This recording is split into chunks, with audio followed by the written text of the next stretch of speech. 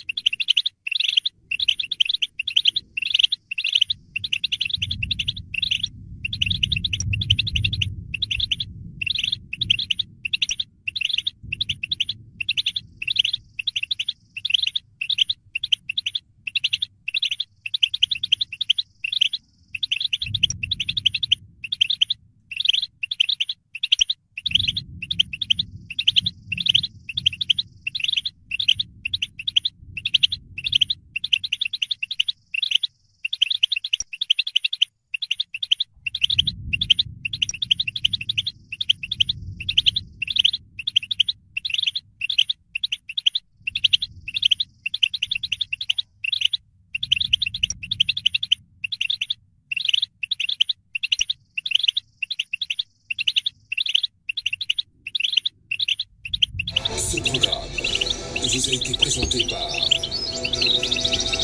Topo.